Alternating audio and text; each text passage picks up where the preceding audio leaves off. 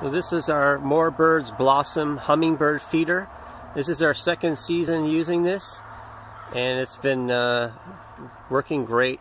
We get the hummingbirds here, and it's very decorative, thick glass, so it's very durable, easy to clean. And this just screws out the bottom, and you can dump it out, and then just we just use 4:1 for sugar to water mixture. And I put it under here, our soffit. I've just hung it so it's out of the sun. So you should have this in a little bit of shade, because the water mixture we call the nectar you make with the sugar and water, it doesn't like the heat too much, direct sunlight. So try to keep it in the shade if you can. And it's got the 4 flower feeding station, and just looks great, very durable, and we've been happy with it so far. And the hummingbirds seem to like it as well. And check out the video quickly of our hummingbird we caught too with this.